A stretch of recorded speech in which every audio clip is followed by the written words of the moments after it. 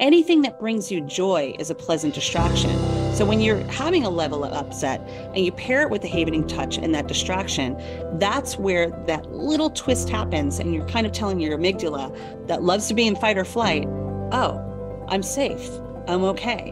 Which is why we call it havening, like a safe haven. Think about it, Doctor, when you have a child and a child falls and skins its knee, the first thing you do is you grab that child and you say, it's okay, everything's okay, the worst is over, right?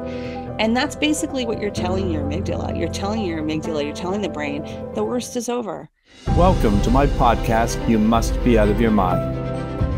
And as you know, we always bring on these great guests that provide such amazing insight, and it really ties into what we do. And my next guest is actually perfect for what we do.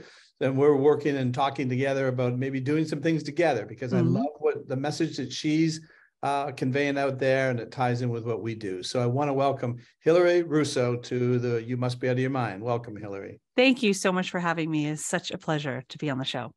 Well, I was so excited when we got connected and we had a chance to talk. And I just love what you do. But rather than me try to tell everybody, why don't you explain it? Because you'll do a much better job.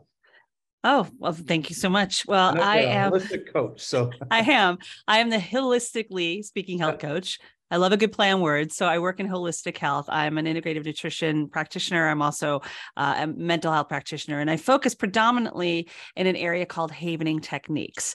I'm one of the first 500 that is certified in this modality one of the first 500 in the world and first 150 in the country. There's only about 700 of us in the world. And what it is, it's a neuroscience-based approach that uses touch and pleasant distraction to alter the landscape of the brain. Basically, we call it CPR for the amygdala, because our brain loves to go to fight or flight, right? We have to protect Amy. So the idea of what havening is it's using touch to put the brain in what they call a delta wave state. And the delta waves are where the magic happens. We really don't get there unless we're in the sleep state. That's what delta waves are. And when that happens, it brings about a sense of calm. It releases the oxytocin, the serotonin, the dopamine, the GABA in the brain so that we can make better decisions. And it's great for those everyday upsets to deep-rooted trauma. And as a trauma-informed practitioner and also hypnotherapist, I use this in my practice regularly, which is really important to hold space for people when they're stuck, when they need to get to the root of the issue. And things and using tools like havening can be a self-regulated tool as well that we put in their own hands. So they can do it themselves Yes. as well. You train them to do it themselves? Yeah. So it is both can be facilitated by a practitioner like myself, because as you know, working in this field as well, it's never a good idea to deal with the deeper upsets, the trauma work on your own. You should always be in a safe space, feel that you have somebody who is trauma informed, trauma educated, works in that field, that understands what it's like to hold space for you when you need it. But for the everyday things, for the, being stuck in traffic, not being able to focus, test taking. I mean, I'm a college professor too. I use it with my students all the time, or just the little irks that come up in the day that we have many, right? We have thousands of thoughts a day and not all of them are positive. So when we have those feelings where we are not in the most positive space, being able to self-regulate ourselves is really important. And that is the beauty of the modality and approach like havening techniques, because while it's neuroscience based, you have the tools in your own hands, literally, to be able to change your thoughts, moods, behaviors, and habits. I love that. Yeah. So how long does it take? So if somebody wants to use it on their own, what would they be doing? Sure. The ease of it, I mean, it changes rapidly. This is an approach that actually has a rapid change with your brain. And it can be in as little as minutes. I mean, you could sit there in 2 minutes. I wake up every morning and do gratitude moments without fail. I don't look at my phone. There's studies out by the Harvard Research Review that says that 2 minutes of gratitude in the morning, before you touch your phone, before you read your emails, before you do anything, if you start your day with 2 minutes, you are 27% more likely to have a really good day 6 to 8 hours later. So those 2 minutes are really important to me. I wake up and I do a little self-havening in the morning. I just gently touch myself on my arms or my hands. It's almost like you're washing your hands, or maybe going from your shoulders down to your elbows in a gentle stroke, or even on your face, because we have so many nerves on our face as well. Those are the 3 different havening touches. And when you pair that with something like a positive distraction or a pleasant distraction, which could be thinking of a really great vacation you had, or humming a tune, anything that brings you joy is a pleasant distraction. So when you're having a level of upset and you pair it with the havening touch and that distraction, that's where that little twist happens. And you're kind of telling your amygdala that loves to be in fight or flight, oh, I'm safe, I'm okay, which is why we call it havening, like a safe haven.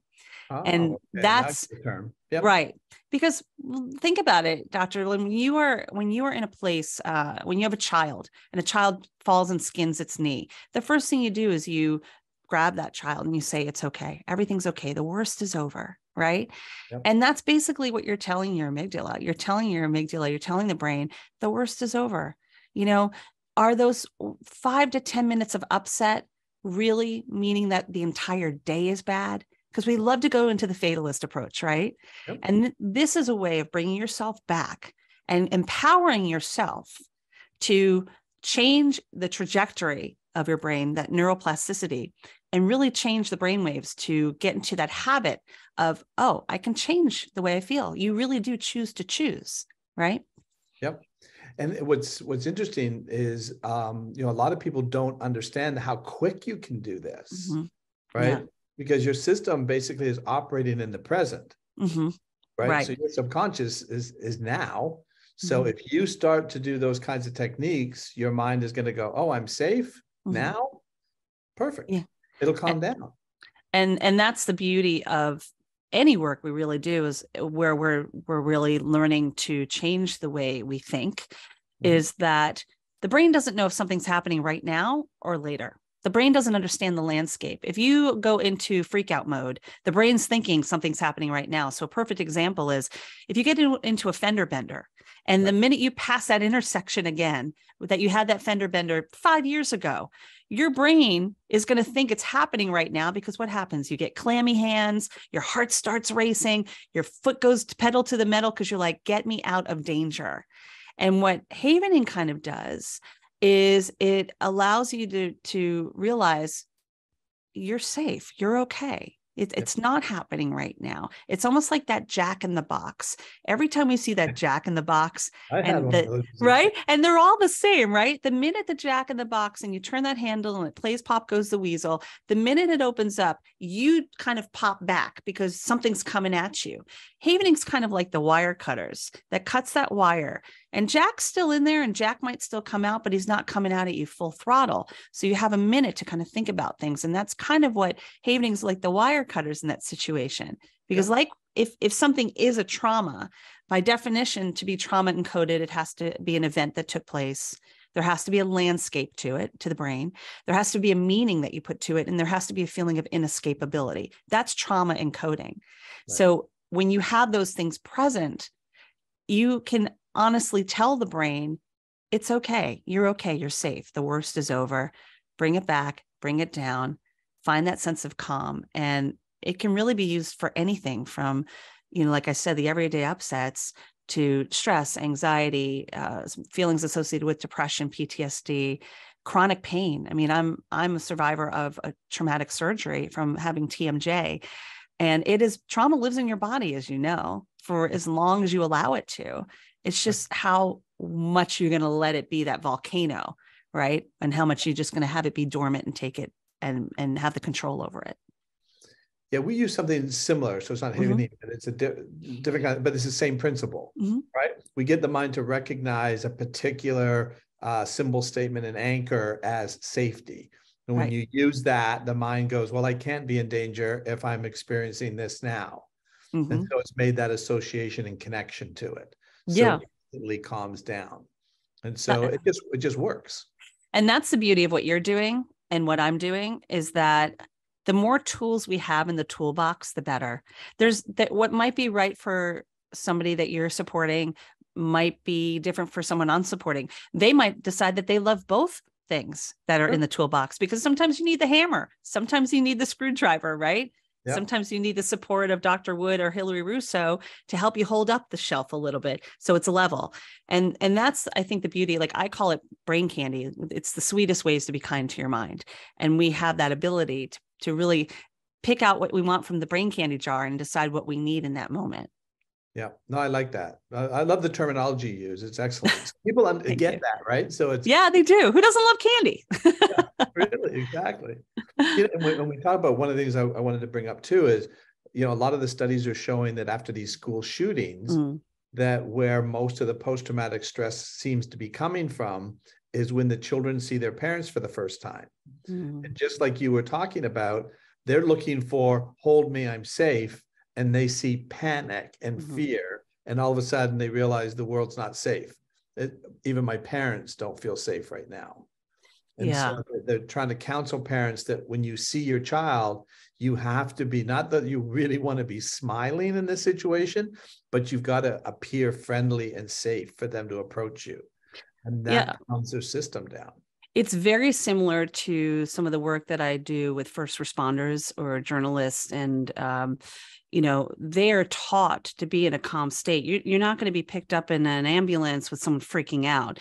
They are very well aware of crisis intervention. And the more tools they have, and that's, I have a seminar coming up where I'm speaking about this, that is sharing Havening with them, because what that's doing is giving them the tools, like I said, to, when they are in that crisis situation, whether it is somebody working as an EMT or a mom or dad, to say the worst is over, you're safe, you're here now. And if our nervous system is leveled out and we're in a calm state, it's going to impact that person that is feeling the trauma or the upset in the moment.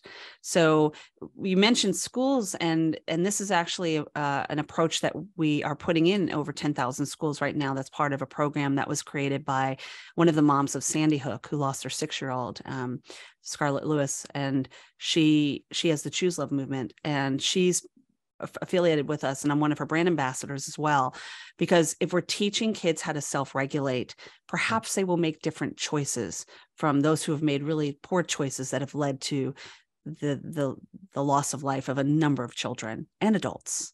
Right. That was fascinating. I wanted to talk a little bit more too, but you work with journalists, right? I do. So, because you are one as well.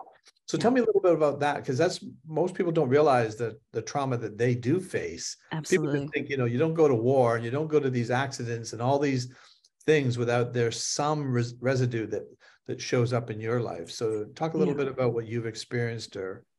I call it broadcast burnout. It's one of the programs that I do. And as a journalist, I was a young journalist on air during 9/11. I had no tools to understand how to deal with that 20 years ago. I was a young journalist. I'm witnessing this. It was secondary trauma for me because I wasn't in the trenches. I wasn't in New York, even though I'm from New York.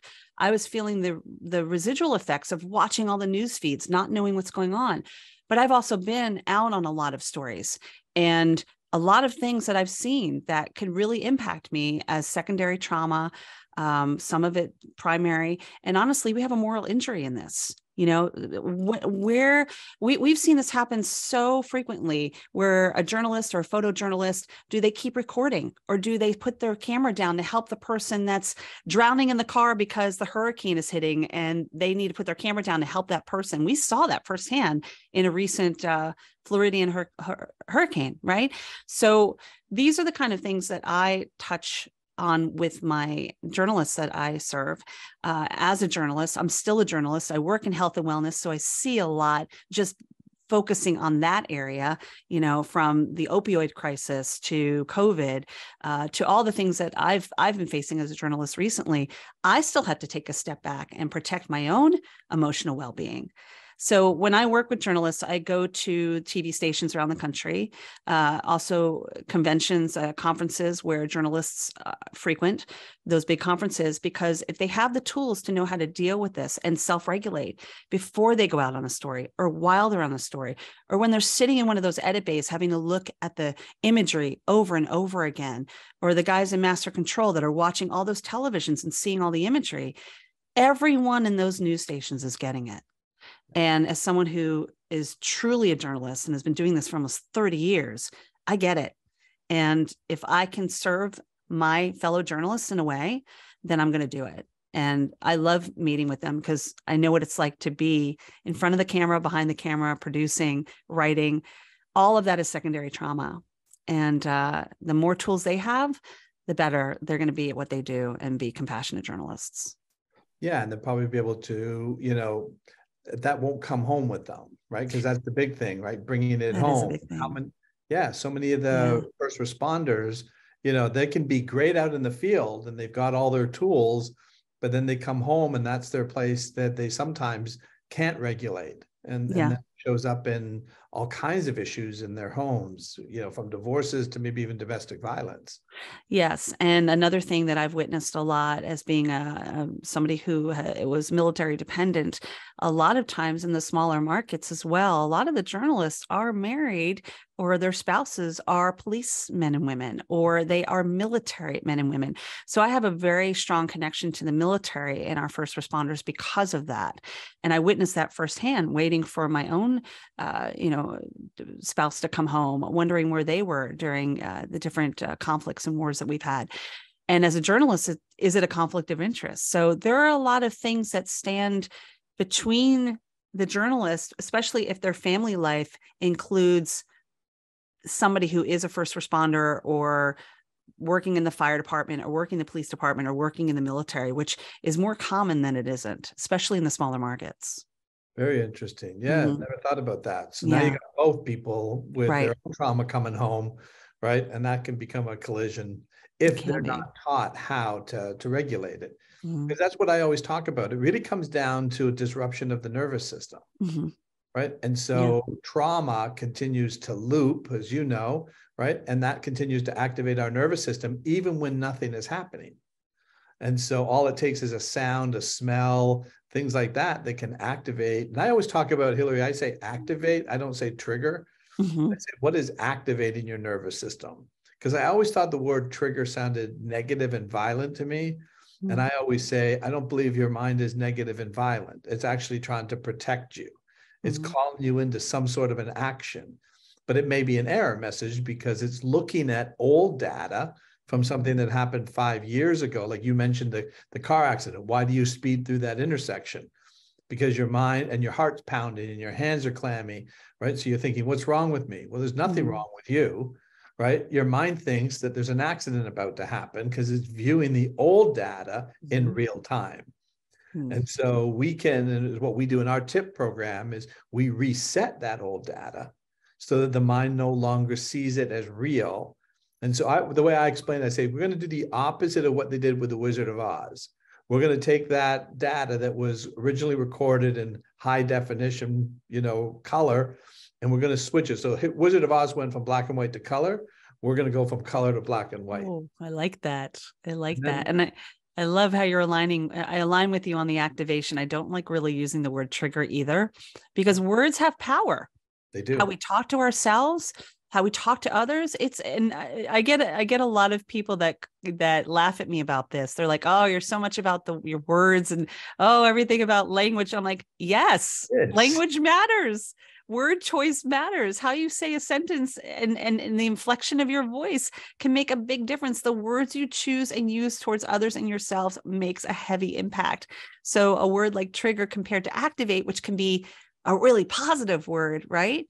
Makes a big difference. And your TIP program reminds me very much of my Hug It Out program, which I have a program, which is, it's an acronym. Hug It Out is about healing, understanding, and gratitude. And when you have those three implemented into your life, you can make a really big difference. And when you have any upset in your life and you're activated, you won't know unless your first step is to be aware of it, right? And once you're in awareness, you can move into a state of, okay, I'm going to allow a change to happen.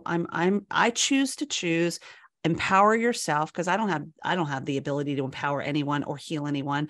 I'm just guiding you to do this yourself. Right. And once you have that awareness and that allowance, then you can move into that state of alignment. And when alignment happens, then that's where the real power happens. You can really empower yourself to change the total trajectory of things. And it can be from the littlest things that are irking you on the everyday to like the bigger things that have been living in you for so long that are keeping you stuck. it's time to be unstuck, and find that purpose and live your life powerfully the way you want to and deserve to. And it's really easy when you give yourself permission to go there. Exactly. Right? It's interesting because that's the word I hear a lot, and I'm sure you do as well, when they describe how they're feeling, and it's stuckness. Mm-hmm. Yeah. And I said, the reason you're stuck is not because your mind is trying to hurt you, right? It's that almost a freeze mode, trying to protect you, right? So, and I talk about with depression, when people say, oh, I have depression. I say, depression is a function of the brain, not a dysfunction of the brain. It's actually trying to protect you. It's in pain, so it's shutting down to try to stop some pain. But then people look at the symptom of depression and think that's the problem. It's generally not the problem. It's coming from somewhere. Your mind is trying to create some sort of a response to something it's been trying to fix, but it can't fix it. So it quiets down.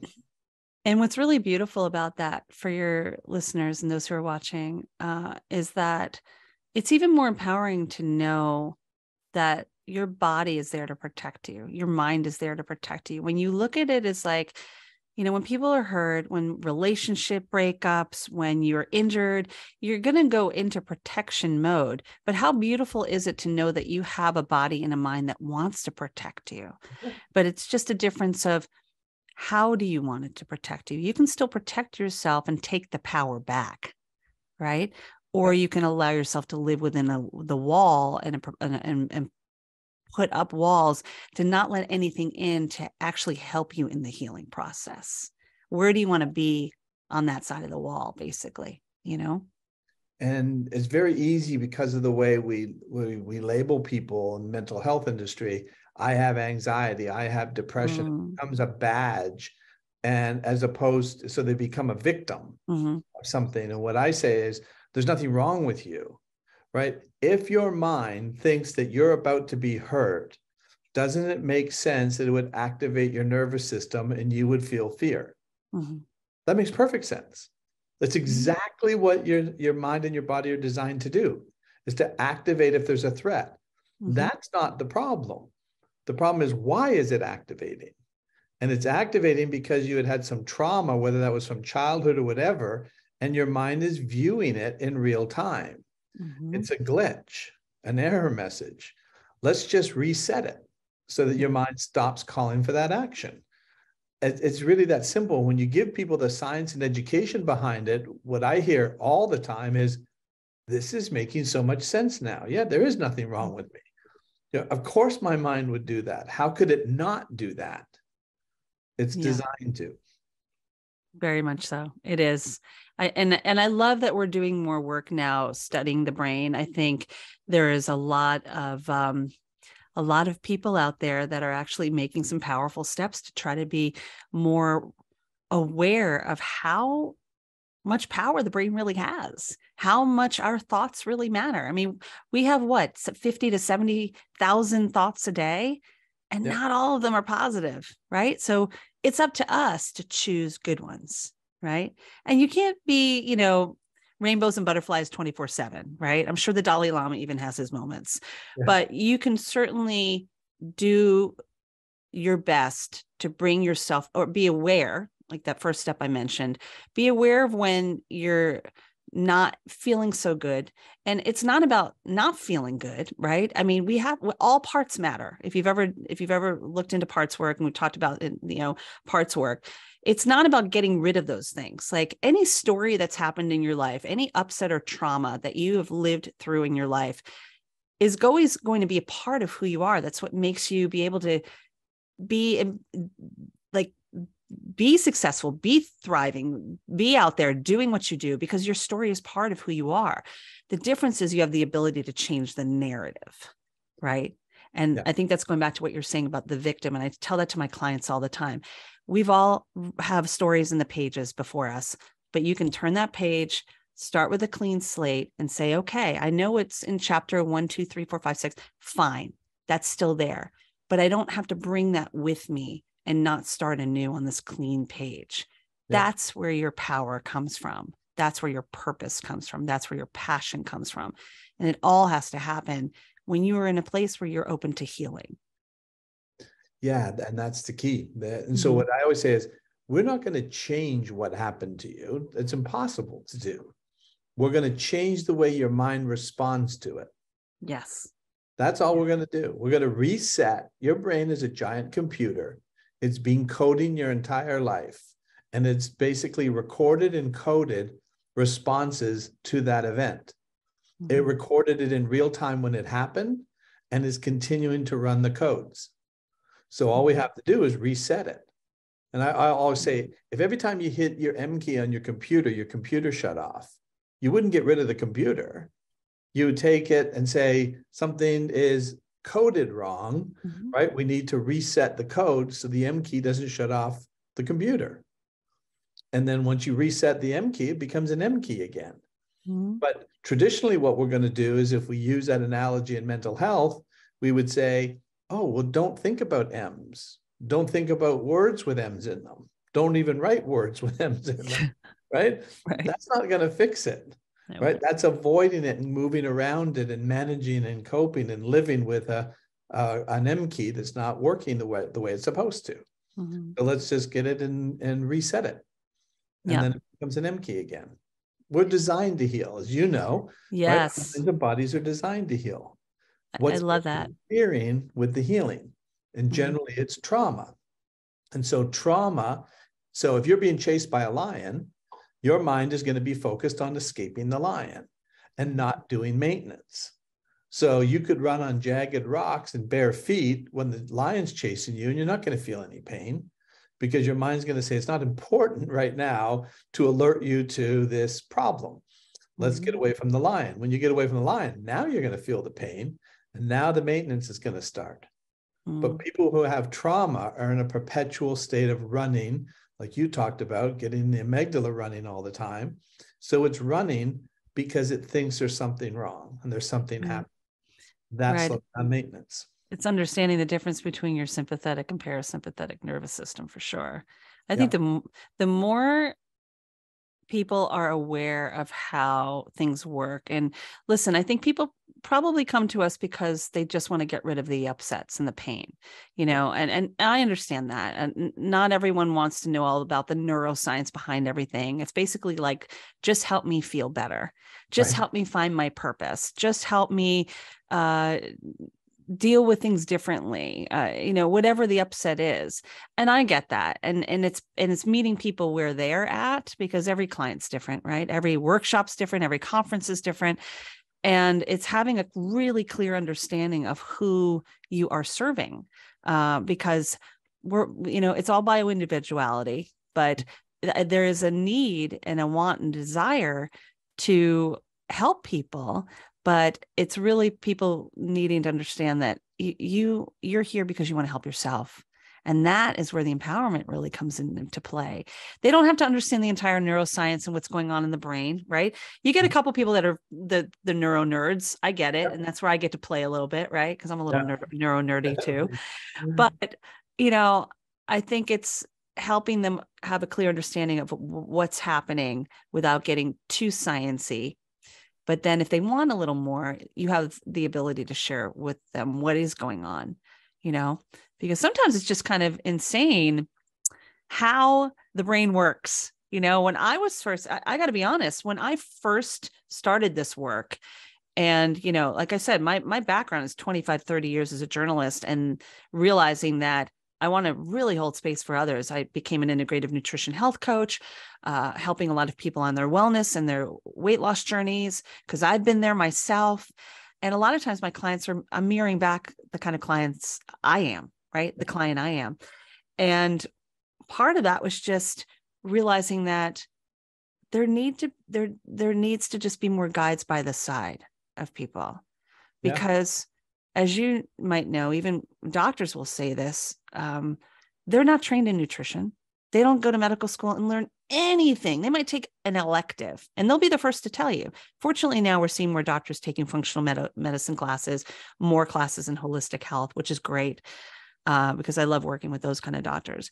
But then it's just aligning with other coaches, practitioners like yourself, where we create this collaborative, so that it's letting people know they have choices and they have support where they need it. And they're never going to run out of that support if they're just open to the possibility of change. Yeah. And as long as they're willing to be open to it, then their mind is going to be open to it. Yeah. Right. And then all of a sudden what's that message that when the student is ready, the teacher arrives? That's right. Yep. Yeah.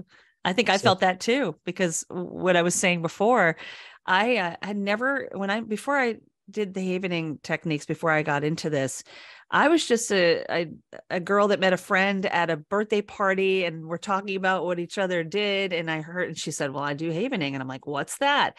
And she did a little bit on me while we were standing in the bar. She's like, do you mind if I just touch you on your shoulders? And she did it. And I'm like, oh my gosh, I don't know what this is, but I want to learn more. I wound up going to a 3-day workshop where the doctors, Dr. Steve and Ron Rudin, who are the developers, were doing it. And Dr. Ron was the first person to ever haven me. And he havened me on the death of my father, which had been a major trauma in my life, being a child of a father who was sick my whole life. And then on my TMJ, which was my chronic pain from jaw surgery. So that one day of being havened changed the trajectory of me knowing what was possible out there for my own healing. Yep. Right. And I think that's a really powerful distinction, is when you have practitioners, when you have coaches that aren't just preaching it, they've lived it. Yeah. And we just want people to feel better because we know what it's like to feel better. Right. And I deal with a lot of people in addiction, and it's really interesting because I've never had a drink in my life, never once, never touched a drug in my life, right? And I help people with addiction. And it was like, what do you know about addiction? You've never even had a drink of alcohol, right? You've never touched a drug. And before I really understood how the brain works and how all this works, I thought the same thing as most people, is that addiction was some sort of a weakness in their character, weakness and willpower. And now what I understand, it has nothing to do with that. It's not about character, willpower, morals, or ethics. It's all about pain. And so the subconscious mind wants to be out of pain. When does it want to be out of pain? Now. So it can't see a consequence to drugs and alcohol because it solved the problem. So somebody takes that drug or takes the alcohol. When did they stop the pain? Now. Perfect solution. What they don't understand is the brain codes. So the more you use it, now you're building up a code, an association with the drugs and alcohol with the pain relief. So what's going to happen when the pain comes in again? The mind goes back and says, what do we know about this pain? Oh yeah, let's go grab that drug or grab that drink. That's going to stop it. And so then the code becomes very strong, and that's why they can't get out of it, because they don't understand it. Right. And what's the lesser of the two evils, really? I remember doing a story on the opioid crisis, and I was interviewing a young woman who is now a crisis counselor. She's clean. And I remember this comment she said just sits with me to this day. And this, a lot of people have misconceptions about the opioid crisis and thinking that people are just drug addicts. Yeah. It's like, I think that couldn't be farther from the truth. A lot of these people are just soccer moms who had to get a knee surgery. And she said the difference between having the drug was like getting rid of the pain or having your fingernails pulled out from under your, if that could not be any more visual, because the pain subsiding was due to this drug getting rid of the pain. So you're either feeling this way or you're feeling this way. And I've had that when I work with clients in that area as well, in addiction. It's a powerful tool to put in their hands, because at first they're like, I don't even want to, they're coming to you because they know they want help. But it is really powerful when they realize how simple it is to change the trajectory in their mind. But sometimes it's become like a safety net for them. Sure. So that pleasant distraction is changing it to a new safety net. Why not think about something pleasant? Why not let the brain know it's safe? And that's a really powerful place to be when you witness that shift in people, Well, they've never had another resource. Yeah, never. So when we want to shame them and make them feel really bad, and yet at no point did they have any other resource to stop their pain. So people say to me, well, why would people use drugs and alcohol knowing all the consequences to it? I said, the reason people use drugs and alcohol is because it works. Yeah. It stops the pain, right? And and what I say to people, I haven't had your pain. If I had your pain, I would have probably found a resource too. So it doesn't say anything about who you are as a person. I get it now. And I had a guy who went through our program, and what he said was the difference between what you do and what traditional rehab was doing for me. He says, I'd get out of rehab and I couldn't stop thinking about wanting to use. I got out of your program and I don't think about it anymore. And this was a successful executive making good money, right? He, again, an injury, he got on opioids because he injured his knee on a job site, and innocently started getting into this, and then went into addiction and went to rehab multiple times. Now, he had the money to do it and the resources to do it, but at the same time, they weren't fixing the problem. The problem wasn't the physical, just the physical pain. It was the code that got built. Yeah. And a lot of times you go even further back, it may be the trauma that created the code. His was more of just an injury, but most people are coming in because they've had trauma and they've had no way to stop that trauma loop from running, constantly activating their nervous system. And they just like you said, why do people come to us? Because they want to feel better. Yeah. And sometimes, and that upset and the addiction later in life or in their teen years, or that might not even be the original incident. We talk about the OI a lot in trauma, and that original incident, I know mine was like days after I was born. I know my OI, and I know that it's built on after that. I know I've had other series of traumas, like an injury when I was a year old, my surgery when I was 15. These are all encoded into us. And if we don't know that they're there or why we're feeling this way, or that we can hold space for ourselves to have a better understanding of our own trauma and not shame ourselves, but live well with it, then we really can change the entire way that our life can go. Your life can go. But it's really being aware of it first and not shaming yourself for having it, because we've all got stuff. We've all got stuff, right? We all get at times in our lives, right? It all happens. Yes, we all have stuff. And the minute we stop bullying ourselves and being that inner bully and shaming ourselves and the imposter syndrome and all the stuff that sometimes gets in the way of us making those powerful steps and taking those steps forward, when we get out of our own head, that's really where the healing can begin. Yeah. And it's training, like anything, so if you talk to an Olympic athlete and you ask them, how did you get to become, the fastest person in the world? They could tell you step by step all the physical things that they did to get there, right? Well, we don't do that with the brain. And yet it's capable of becoming an Olympic athlete mentally, right? So take the same approach to the Olympic 100-meter sprinter as you do to your brain, and wow, your life will change so fast. You'll become an Olympic mental, athlete. Yeah. Yeah. If we start thinking about the brain more as the muscle it is, right? Yeah. We're constantly training our body. We're lifting weights. We're running. We're doing whatever we can for every other part of our body, but we're forgetting about the crown, the top, and what we can really, truly do to take control back and realize that in itself is a muscle that needs to be trained. And sometimes it forgets, and sometimes you have to remind it and say, all right, where are you going with that thought? Bring it on back. Right. And then then you can kind of play with it a little bit too. The inner child starts to step in. I mean, we can go round and round on this one, but I have those moments too. I have people ask me like, you must be so calm and cool and collected all the time. I'm like, are you kidding me? I'm a human being. That tiger is in the corner every once in a while. We have to retrain the brain constantly. It's just that it gets easier for us the more we do it. And it might be a shorter bout of upset or stress or anxiety. but it lives in all of us, and we're human, and it's okay to not be okay, but it's even better when we feel okay, Yeah. And I say that to everybody as well. I'll ask them that.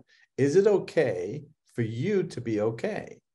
And every once in a while, I don't know if you had the same thing. Every once in a while, people go, well, I don't know, because it's not really fair. If I'm okay, but my mom isn't okay, or my child isn't okay. And then I go, however, let's look at it this way. When you're okay, everybody you love and care for are better. And they didn't have to do anything today.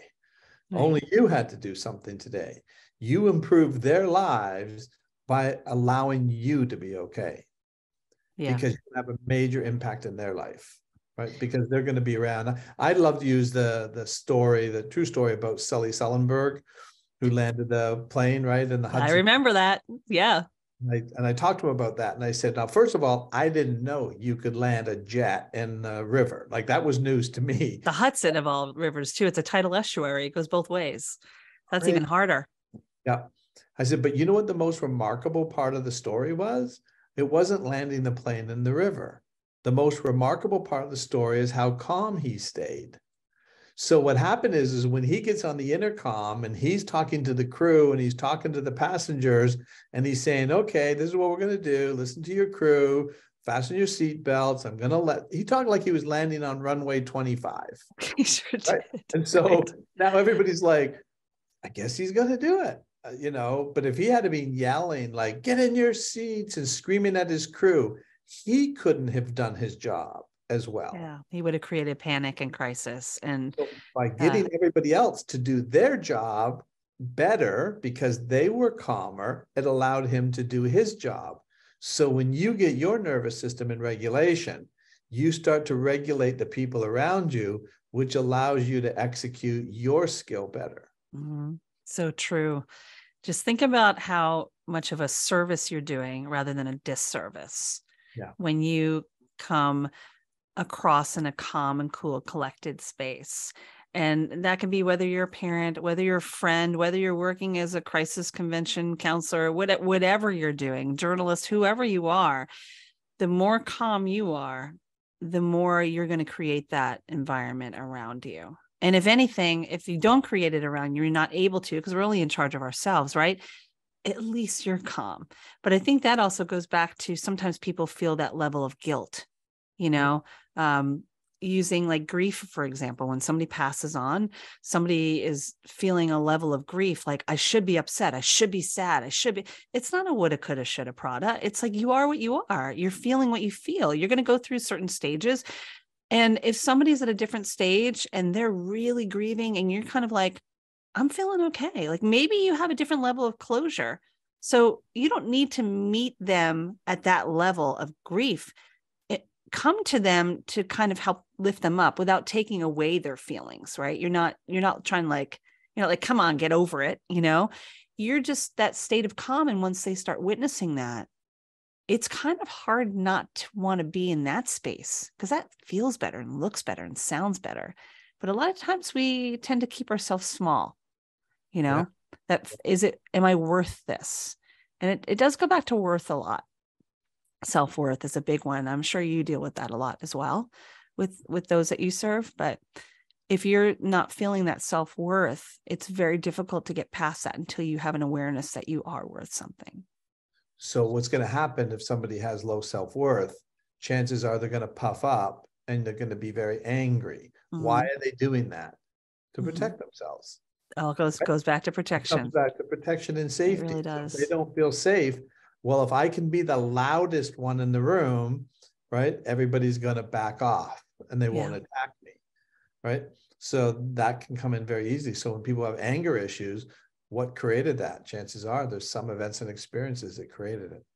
Yeah. And I think, something I do a lot when I do meditations or when I have retreats that I do, or even when I'm just doing the workshops, I'll do a short meditation, a evening meditation.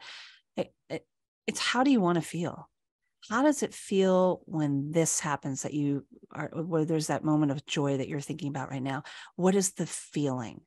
Like hold on to that and bottle that. Yeah. Because the more you remind yourself of that feeling, the more likely you're going to want to go in that direction. But if you're not thinking about the feeling that you're having and you're just like, oh, I'm walking on the beach, whatever. But no. What's the feeling? How does it feel? What is it? What are the senses that are coming alive for you in that moment? People can go there.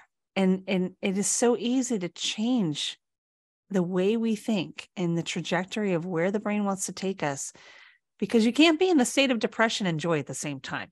You can't be in crisis and calm and chaos at the same time, right? No.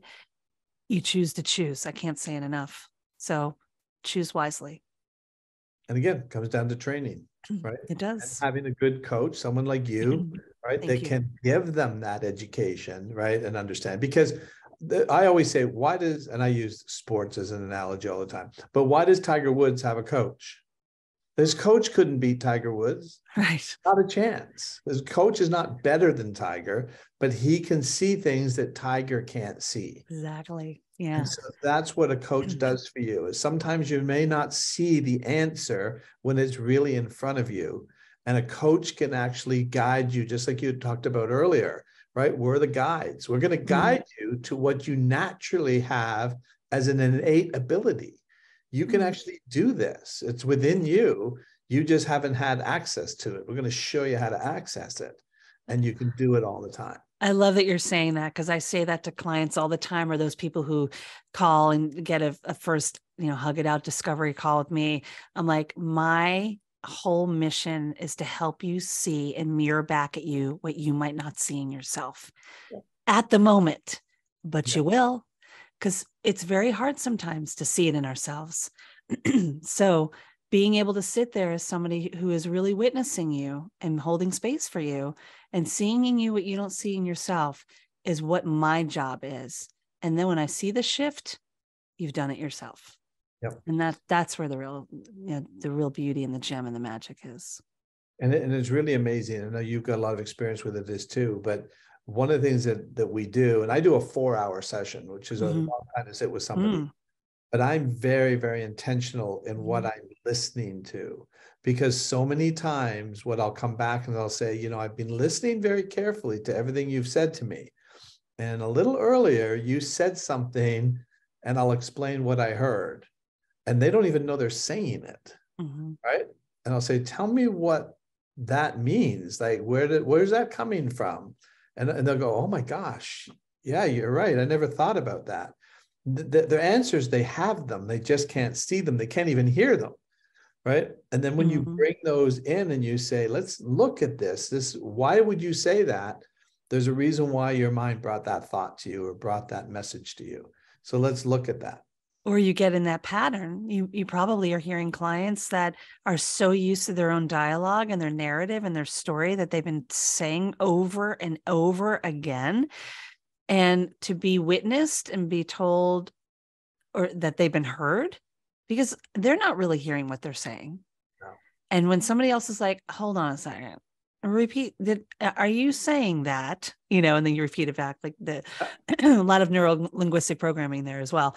Are you telling me that? And suddenly they're like, oh, did I just say that? I'm like, yeah. Have you been saying that to yourself for the past 25 years? Because perhaps that is where the disconnect is, right? Yeah. They're just not used to having anyone mirror it back. They're just used to their own story that they've been telling themselves. But when you're on the spin cycle, it's not going to stop unless someone presses stop, right? Yep. And slows the roll a little bit. So, yeah. Well, I use too, when somebody says, I'm just a pessimist. I'm always pessimistic. And I'll say, well, I don't think you're pessimistic. And they'll go, oh, no, I'm really a pessimist. And I say, let's look at it this way.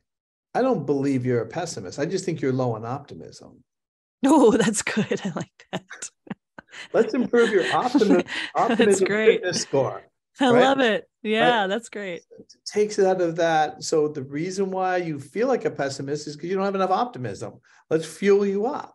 Right. That's again using the powerful positive words. That's great. Gratitude, right? Oh, it is strategy. I'm very grateful. No, you're just low on gratitude. Let's improve that fitness. I talk about it as fitness. Yeah. Resiliency is a fitness score. Optimism, gratitude, intuition. What is your score? Love that. Right? And so That's let's work great. on that. That's the training we're going to do. We're going to bring Yeah. your mind into, so I'll ask them, what's your optimism fitness score? Oh, it's really low. Well, so you're 30%. That's not pessimistic. That's just low optimism. Right. Right? Well, Just it's like giving them it's letting them know that they can raise it, yeah. giving them hope and something to strive for, just like you do if you're running the 100 meter and you want to run the 200 meter, right? So it's letting them know there's still possibilities of that goal over there. Just take baby steps. You can get there. You don't have to get to like 100% optimism tomorrow. But what if you do 5% more tomorrow, and then 5% more, and then 5% more? And before you know it, you're like, oh, pessimism, what? That's great. I love it. Yeah, like, who do you know that's a really optimistic person? What would you rate them on a scale? Oh, they're like at 95. So is that where would you want to get to? Would you like to have that kind of optimism, that kind of a fitness in the optimism skill area? Yeah, Okay, that's great. How are you going to do it? You're going to, just like training, we're going to train you in optimism. That's great. Yeah, I love the athlete analogies. Those are good. And that's why I always use that, right? It all comes down to that. And the same thing I talk about when people say, oh, I sabotage myself. And I go, it's impossible.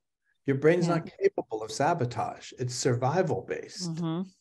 So it's not going to sabotage you. It's going to move you in another direction that will look like you just sabotaged yourself. Because just like it's, for example, you use your story of going through that intersection. All of a sudden you say, well, I never go through that intersection anymore. I'm sabotaging myself on my way to work because I go a different way. No, you're not. Your brain's trying to avoid that intersection because it thinks it's dangerous. It's so much about the words we use. It really is. And when I go back to thinking about my Hug It Out program, and the healing, the understanding, the gratitude, the whole idea of hugging it out is like, when you're in an upset with someone and somebody will come along and be like, oh, can you guys just hug it out? Like, just come on. Right. Well, we need to start doing that to ourselves.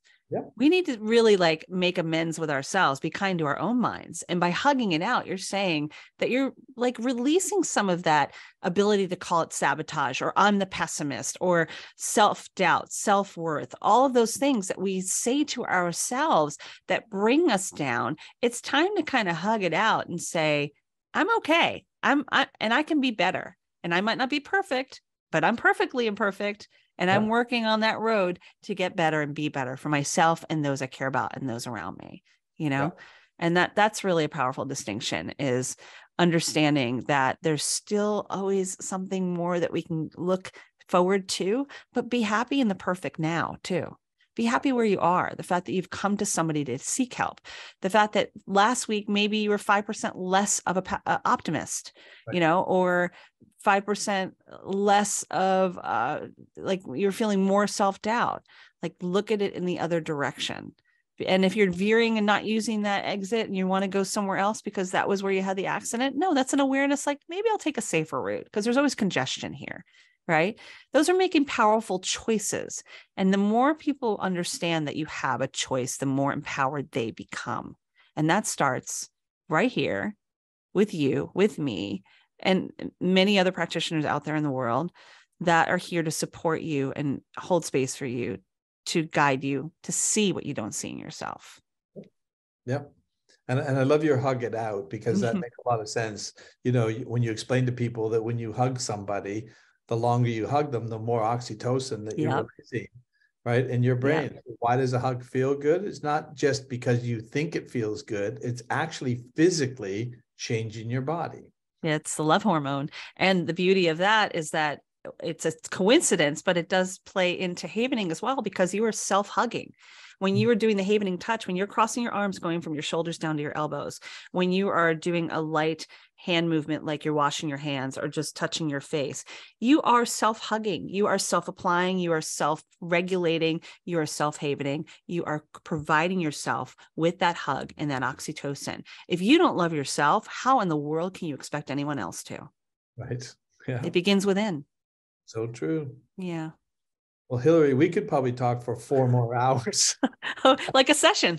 Yeah, like a session. Yeah, I have a tendency. I could go for 4 hours with you, but that's probably not too, it's going to be too much.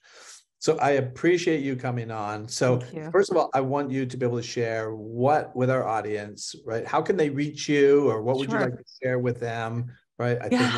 Well, For those who are tuning into your podcast, I want to graciously offer an opportunity to experience a little bit of self-havening, and I am offering a free video download. So if you go to hillaryrusso.com, that's 1L 2 S's /purpose, I have a video on how to find your purpose with havening, because a lot of times it comes back to finding your purpose. But I'm also going to be doing a Hug It Out challenge during the latter part of November into December, which is going to be 14 days with learning how to get unstuck, get in alignment with who you are, and really learn some powerful tools on a day by day to really stress less and be the powerful person you deserve to be. And then I'm also starting a weekly self-havening on Sunday mornings. That'll be a really beautiful way to self-care on my YouTube channel. And that's going to be starting in early December. So there's a lot of stuff going on.